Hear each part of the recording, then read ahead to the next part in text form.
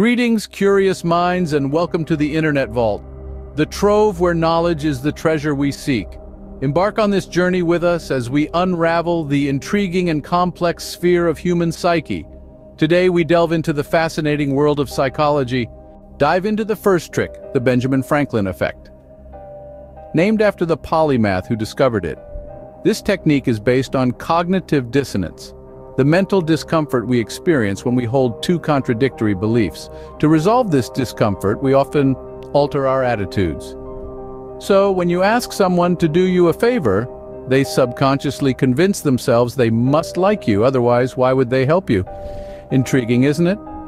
Next up is the door-in-the-face technique. This is a persuasive trick where an outrageous request is followed by a more reasonable one.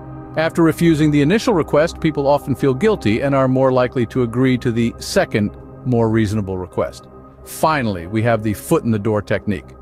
This involves making a small request that most people would agree to, then following up with a larger request. The person is more likely to comply with the bigger demand after agreeing to the smaller one. Interesting, right? But wait, there's more. Moving on to the fourth trick, the Pygmalion effect. This psychological phenomenon is all about the power of expectations. When we believe someone will perform well, we tend to treat them in a way that leads them to excel. Imagine you're a manager and you have high hopes for a new employee. Your positive attitude towards them can actually boost their performance. Trick number 5, the Hawthorne effect. This is a fascinating concept based on the idea that people change their behavior when they know they are being observed. Think about it, when your boss is watching, you're likely to work harder, right? Finally, let's dive into the sixth trick, the bystander effect. This refers to the unfortunate tendency of people to be less likely to help someone in need when other people are present. It's a strange and sobering reality of human psychology, and the intrigue continues.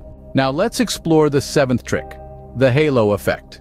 This is a cognitive bias where our overall impression of a person influences how we feel and think about their character. Essentially, your brain is saying, hey, this person seems great, so they must be great at everything. It's often used in marketing and personal branding. Imagine how much more persuasive a well-dressed speaker can be. Moving on to the eighth trick, the false consensus effect. This psychological phenomenon happens when we overestimate how much other people agree with us. We tend to believe our opinions, beliefs, preferences, values, and habits are normal, and that others also think the same way that we do. This is a powerful tool in negotiation and persuasion, making others believe that your way of thinking is the common consensus. Next up, the ninth trick is the Dunning-Kruger effect. This is when people with low ability at a task overestimate their ability. It's characterized by the paradox of the less knowledgeable we are, the more confident we're likely to be. This can be leveraged in situations where you want to project confidence and expertise. Finally, the 10th trick, the placebo effect. This is when believing that something will have a certain effect on you causes it to have that effect. For instance, if you believe a pill will make you better, it just might, even if it's just sugar. This trick is widely used in medicine and psychological therapies. And there you have it, 10 psychological tricks that always work. So, we've traveled through some intriguing psychological landscapes today. We've dived into the depths of 10 potent tricks that your mind can play or be played by.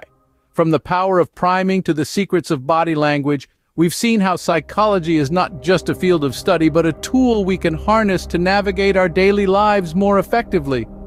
These are just the tip of the iceberg. There's a whole world of psychological wonders waiting for you to discover. So whether you're a seasoned psychology enthusiast or just starting out, I encourage you to keep exploring, to keep questioning. Thanks for joining this journey into the Internet Vault. Don't forget to like, comment, and subscribe for more amazing content. Until next time, keep exploring.